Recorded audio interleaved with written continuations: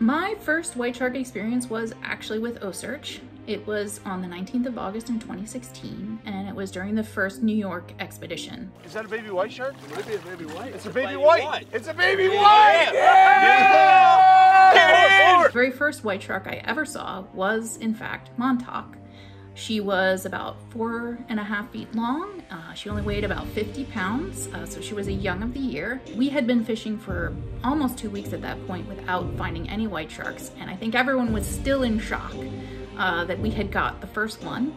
I remember looking at her and just being amazed by the fact that she was just perfect in every way. She was a perfect miniature white shark.